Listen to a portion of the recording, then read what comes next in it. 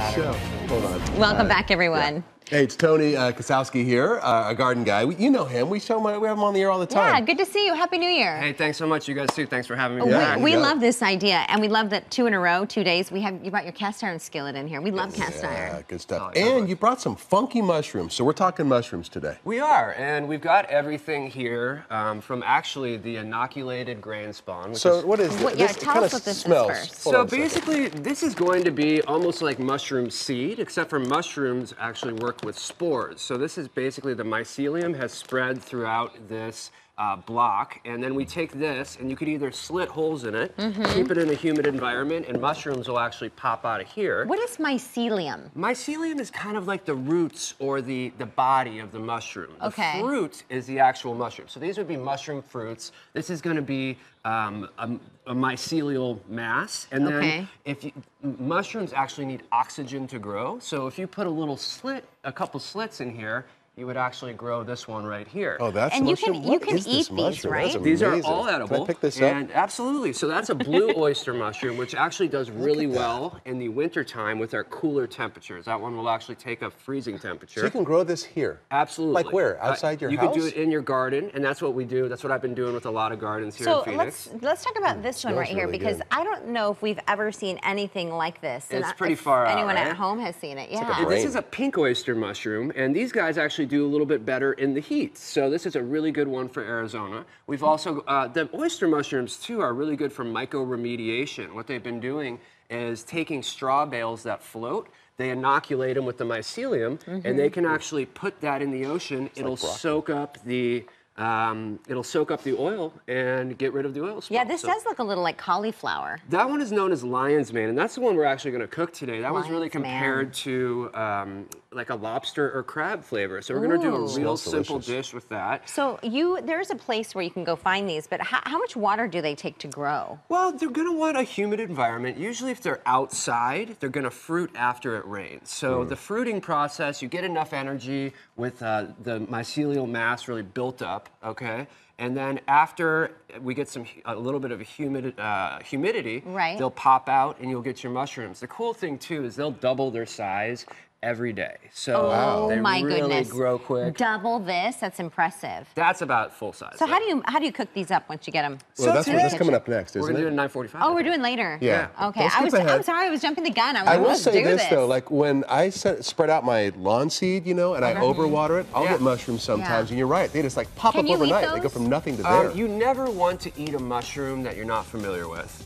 If you're not familiar with them, don't even risk it. There is a society that I belong to here in Phoenix called the Arizona Mushroom Society, and they teach folks how to identify proper mushrooms and have different foraging activities that you can go on with the group. Do you have mixers and things with the mushroom There is a mushroom mixer, yeah, there's mushrooms. And you try mushrooms? Well, you do that, or you also go, like we went up to the rim and went and looked for them, and we're successful. That's cool. And so, like little outings. With guides, because this is still semi-new to me. Hey, Tony, I got to wrap you, buddy. Yeah, no problem. We got the music playing. So we're going to come back in just a few minutes with Tony. We're going to cook some of these mushrooms. So yeah, I'm excited. All right, right on. We'll be right back. I love it. To AZAM. Okay, we just threw a bunch of stuff into the cast iron skillet here. What do you have? You have a garlic. Really simple. It's butter, garlic, a little bit of thyme sprig, and we're going to do a little pink Himalayan sea salt. The thyme sprig is from your garden, you said? Yeah. So that is nice. They're dried. German thyme. Then we've got the lion's mane mushrooms here, which another really neat thing about the lion's mane specifically. Yeah. Did you already put the pink Himalayan? I haven't. So give it a nice, good, healthy dose of that. I would even say a little more. And just tell me when. Easy there. That should be pretty good. Morton lady. But the lion's mane is actually known as a neuroregenerator and has been used for anxiety, depression, dementia, and this shroom? Yeah, so you can buy it actually as a be healed after eating supplement. these. Our brains will all start to work better, Wow, that's cool. But it's also, if you can kind of look at it here, it's got these kind of little stringy parts to it. And that's kind of what gives it almost a consistency of the crab or lobster. So a lot of times you could sub this for a vegan or vegetarian option for your crab. I'm gonna put a little bit more butter in here. Yeah. No, butter's always great. Butter, salt, all the healthy Is there stuff any here such today. thing as too much butter? I don't think so. Yeah, me I think either. we'd be okay with People it. look at me weird because I'll take like, if I have a little potato roll or whatever, I'll take a piece almost that big and put it on a little potato roll. Nice and with the warm bread. I fully agree with that there. And you've already toasted up some toast here. Yeah, I just got some sourdough French rolls here and just gave them a little crisp there. You could cut them a little thinner if you liked. I kind of like the doughiness to them. So this one you said was more like a crab. What about this one right here, the pink one that we were showing off earlier? That one's actually kind of related to bacon or ham. And so it's got that color too, so you can actually toast it up or crisp it up and have yourself a little bacon replacement or ham replacement. So that's another fun one too. This one is just my favorite, so I wanted to share it with you all. Yeah, no, the mushrooms cook up pretty quickly, don't they? They do. 2 or 3 minutes, you're probably pretty good, right? Exactly. And then, and you can actually get these guys at the market at Southwest Mushrooms at Phoenix Public Market on Saturdays, which I'm sure you guys are all familiar with. We were just talking about that. Yeah, Is that the market we were?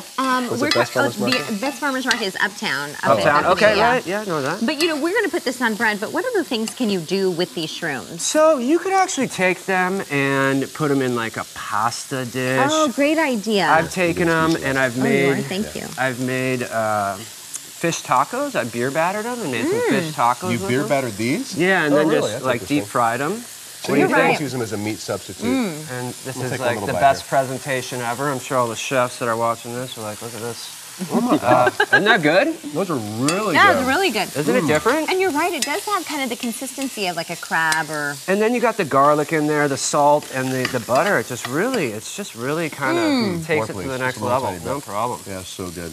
That toast is amazing. How do people get a hold of you? I know you're like the king of Instagram. I don't know about the king, but you can find me on Instagram, Tony Grows Food, or actually another website that I did with a trip across the United States is farmtrippin.com, which is a fun one. Farmtrippin.com, love it. Oh, great. So good. So this Thank one you, you put on No bread. problem. And you talk about this all over your Instagram and social media. You always do recipes, and a lot of this stuff you grow in your own yard. Yeah, we do. The oyster mushrooms are a little bit more aggressive of a grower as far as the mushrooms grow than the lion's mane. You could grow mushrooms outside. Right now is a great time to do it, though. You can purchase this stuff online. It's just like mushroom grain spawn. You can even grow these in your house. All you do is you cut a couple slits in there, you mist them once a day, and you put a little, kind of like a little plastic tent, and they're good. The name of this one more time? Lion's mane mushroom. Lion's mane mushroom. Tony, awesome. Hey, thanks so much. Thank you so much. Thank you Happy guys New for Year. having me. Happy New Year to you as well. All right, over here.